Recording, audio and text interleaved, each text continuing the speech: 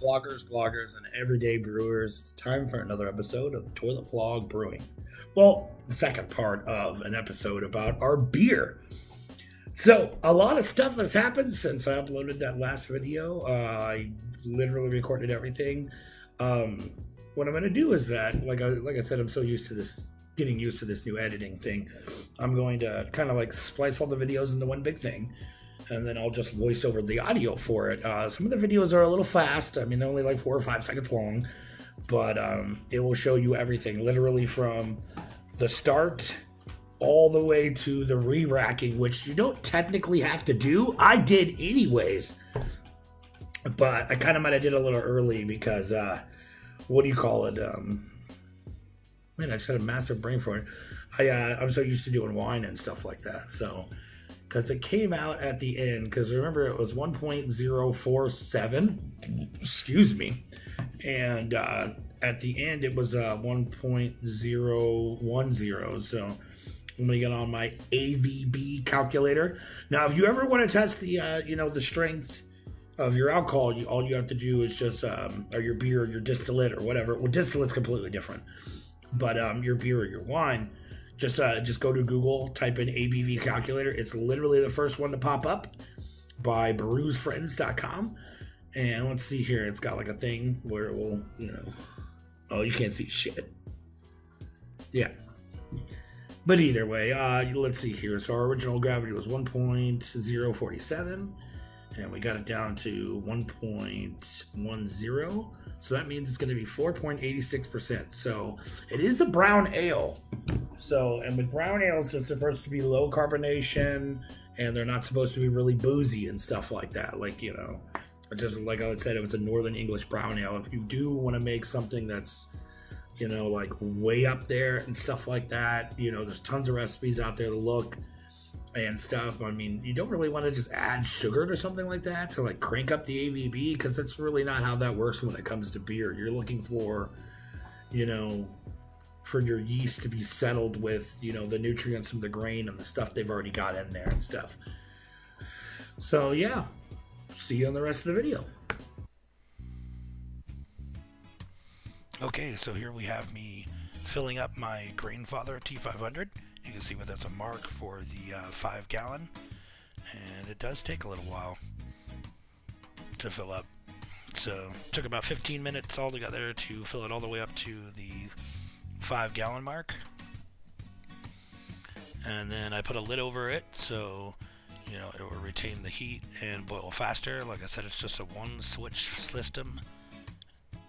And then I've got my digital thermometer. I got it set to go to 160. So a little alarm will go off when it gets to 160, and that's when we'll get ready to steep our grains. You can see it getting up to temperature.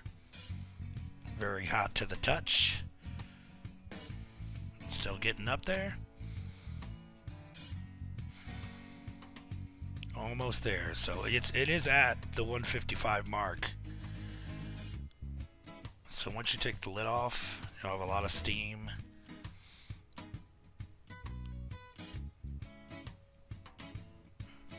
And then we'll get our sanitized brew in the bag ready to go. And just submerge that right into the water. Make sure you don't burn yourself.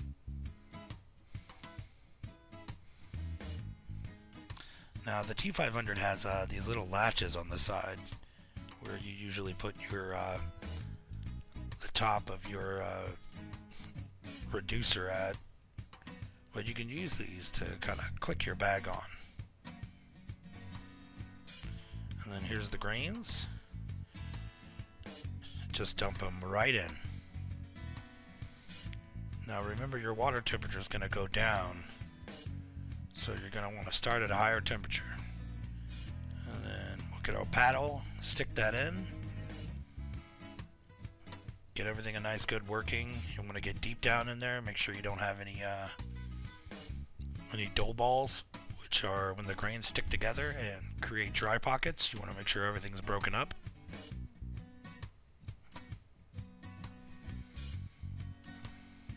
See, now at this point I realized I could just pull this tie, because the bag kept floating up on me and and get it to latch. When you give that a good work around, make sure all your grains are completely saturated and ready for your steep.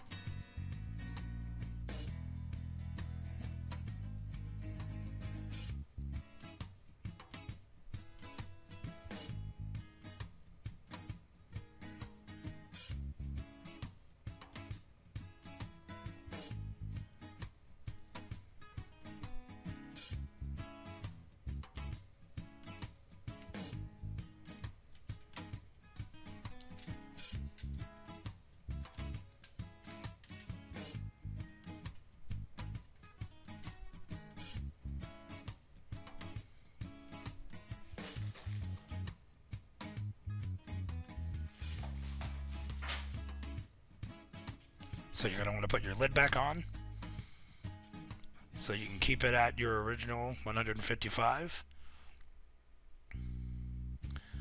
So what I do to maintain the current temperature without, because you'll turn your T500 off, and then what I do is that I wrap it in a blanket, keep it nice and insulated. You can use coats, whatever you want. Then I can pull the digital thermometer over here and put it on top and start a timer for our 20-minute steep. See how it stays at about 156, 154. You can go down or up one temperature, that's fine, but make sure your fermenter, or not fermenter, make sure it's completely covered. See, it's been probably over 20 minutes, or probably about 15 minutes now, and we're still at 154. So we've reached the 20-minute mark, and then what we'll do is that we'll take the blanket off and open her up and pull out the grains.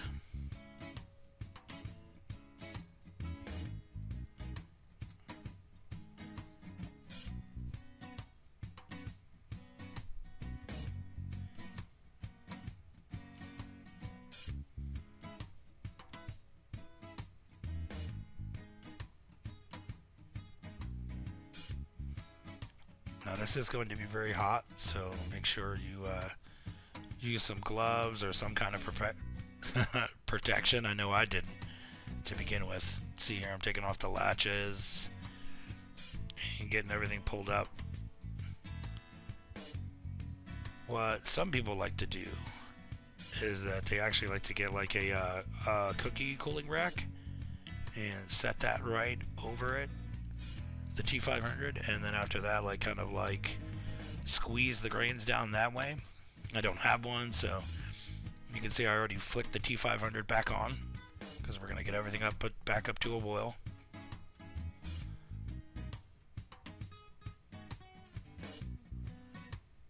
You're gonna want to get all that juice out.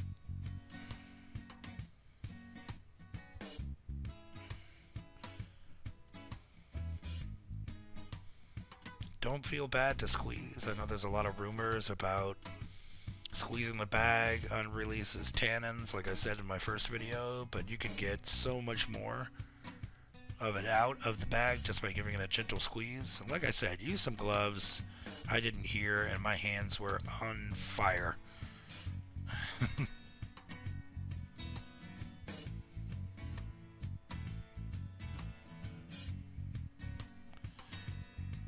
Just a reminder to wash your hands throughout your brewing process. You don't want to get any buggies in there. You can even spray your hands down with Starzan and laugh at myself while I keep burning myself.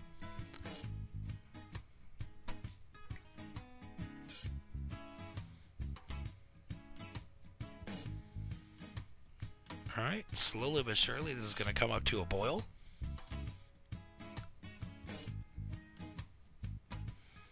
See, it went down a little bit when we took the grains out and everything, but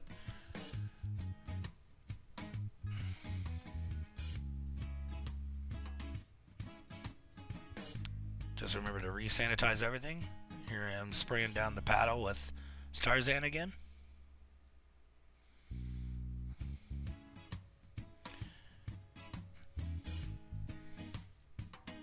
And at this point, it had gotten to a boil, and I'm about ready to add the DME and the hops. So there it is, up to a full boil now.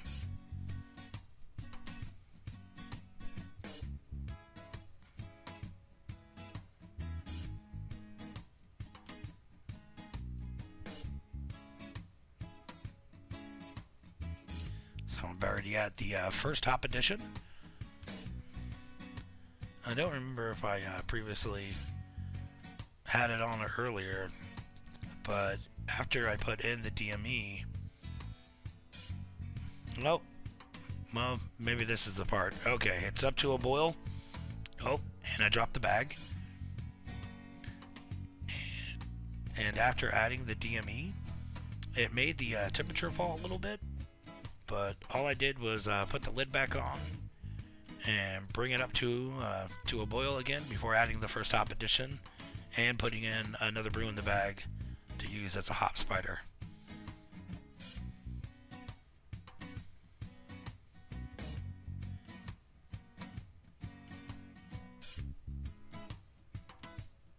Just give it a stir. Make sure you don't have any chunks stick together. Just like your grain, the DME can also stick together. Now, DME will make it kind of like froth up, but just keep working it, and it will help bring down the bubbles. Because it may seem like it's going to overflow, but you'll be fine. Just keep working it.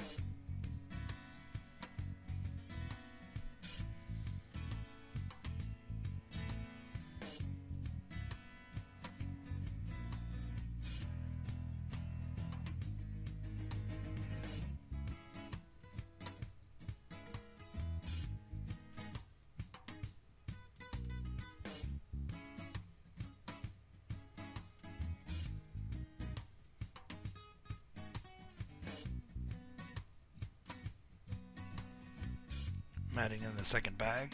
The bags were split. There was one 5-pound bag and one 2-pound bag. So I'm adding in the secondary bag right here. Making sure everything's getting nice and worked in.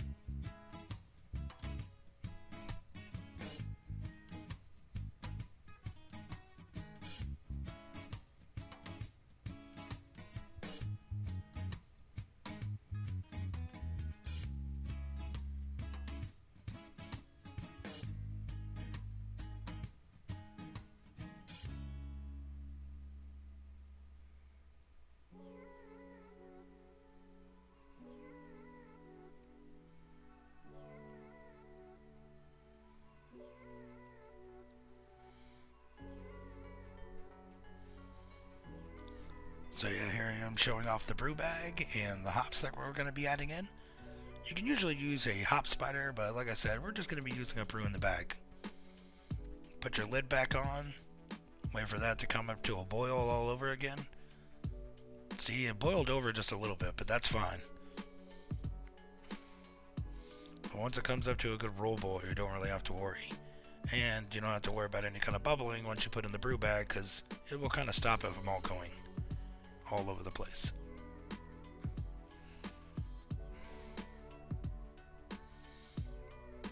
Get it in there the best you can. I know with a roll bowl going on, you might have to push down with your paddle or something, but you'll get it in there.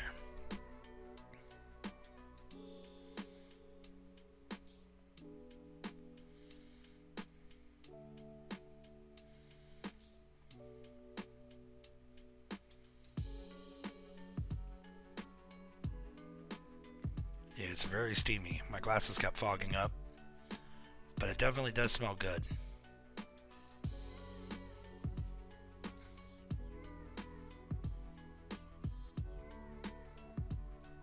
And remember, we'll be doing this for an hour boil,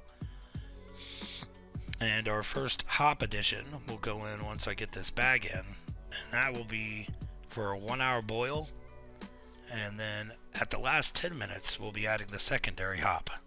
So basically what you can do is set a timer for 50 minutes, and then once that last timer goes off, or that timer goes off, I mean, you can dump in your secondary hop addition.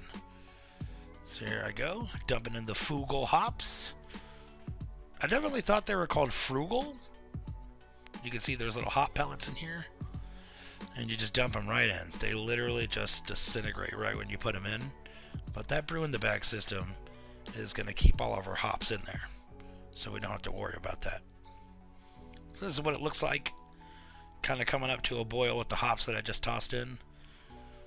Yeah, I know it looks a little weird and everything, but once I get the brew bag kind of pushed down and not sticking onto the sides because of the boil, it will look a lot better.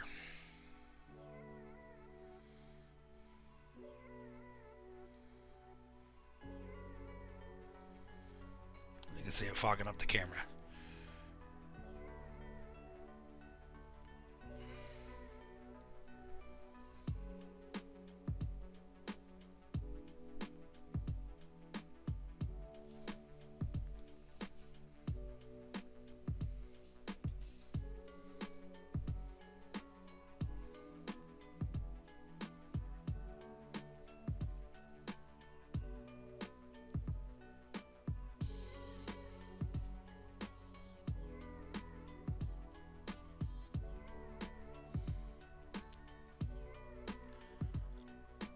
So it's calmed down a little bit. It's actually gone down, reduced by a little bit.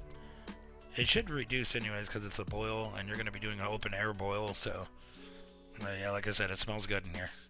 You can smell the hops. You can smell the malts. I've had a couple of drinks by here, so I'm kind of happy.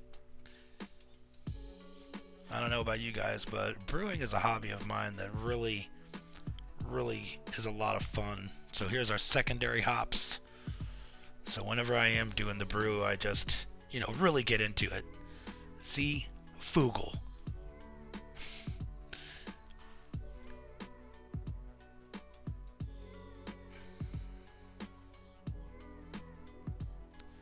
There goes our second hop addition for our last 10 minutes of the boil.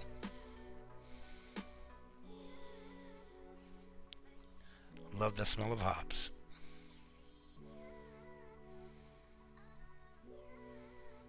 Now you don't really have to mix this as much. I was probably pushing down the bag at this point, or moving the bag around, because pellet hops literally would just instantly fall apart once you put them into the boil. And that's because you want like a full saturation of those hops so they can release the most flavors and aroma that they possibly can.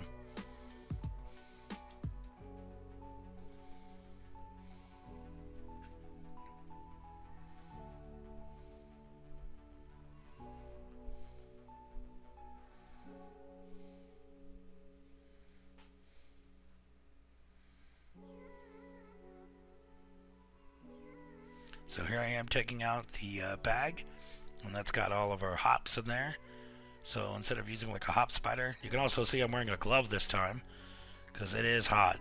And now this one, because it's the hops, you really don't want to squeeze it because hops have a lot of bitterness in it, and you can see it's gone down in level as well too. But yeah, like I was saying, you don't want to squeeze it because you'll be releasing unwanted bitters into the beer. So grains you can squeeze, hops you don't want to squeeze.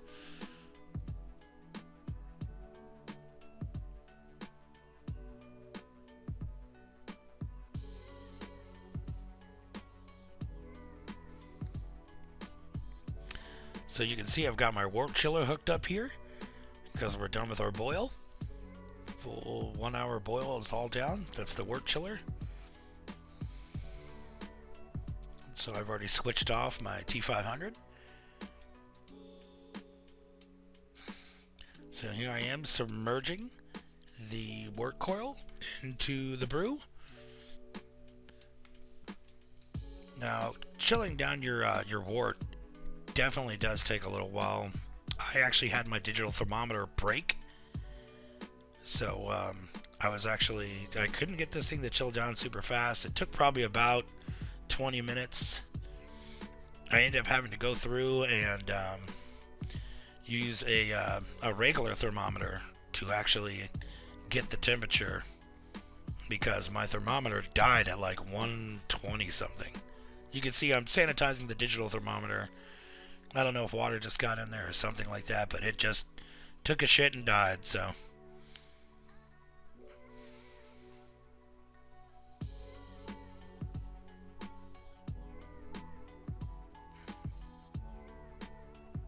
Yeah, you can see it's 189 right now, but got that wort chiller in there going on full blast with the cold water. So you can see the hot water coming out. And you can see how that thermal change goes through and pushes all that hot water out and cools everything down.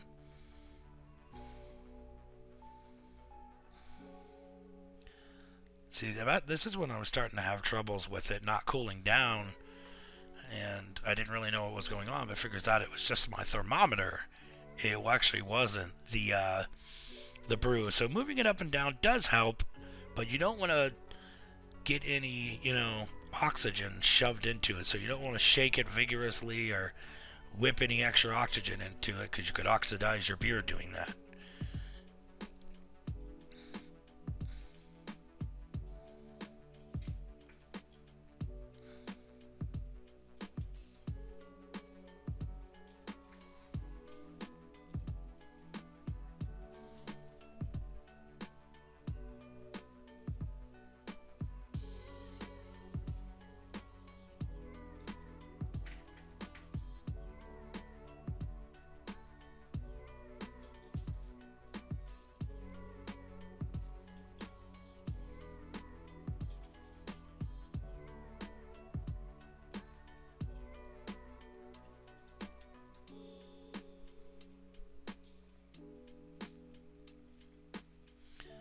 So you can see I finally got it down to about 70 degrees Fahrenheit. Like I said, I had to go get another regular thermometer to test it out, but it was right at 70.2 degrees. Now you're going to want to lift it up and put it on the counter, or put it at a higher elevation, so you can use your racking cane and get it into the carboy.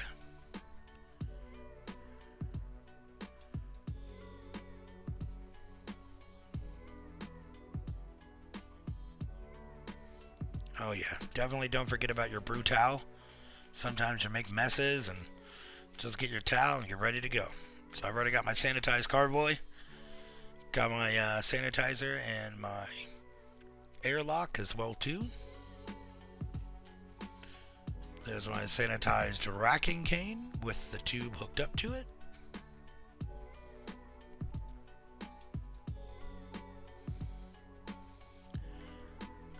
And all you gotta do is give it a good pump, and then there you go. It will fill itself up.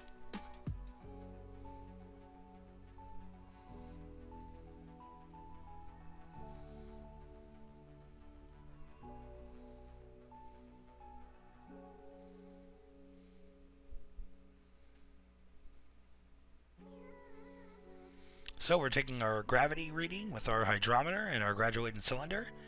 It's at 1.147. I know you can't really see it, but it helps to give it a little spin so you can see what your accurate gravity will be. So here's our SO4. And our carboy filled up, and we're just going to pitch the yeast right in, dry.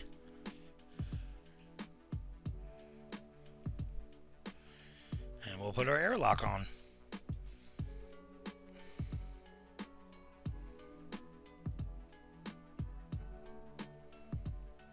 So you don't want to shake it or mix it. Just let your yeast do what they normally do. So yeah, the fermentation took off like crazy. I know these last couple of videos go really fast, so I'm just going to keep talking while you see me racking it later on. But yeah, it literally went so high up that it literally went to the airlock, and that's fine. It's not going to damage the beer or anything like that. I actually also had a little bit left over, but if you do get like, what do you call it, a thing where the yeast or the fermentation is coming off the airlock, the best thing you can do is just clean it. You can actually see me putting away the clean airlock now. Just get a new airlock, fill it up with Starzan, get the top part all nice and cleaned up, and then just put a new airlock on there. I actually wrapped a towel around mine because it was such an active fermentation. So you don't have to rack your beer off again to a new thing like this. I mean, I kind of did. The gravity ended up ending at like 1.010, and you saw that little bit that I had left over.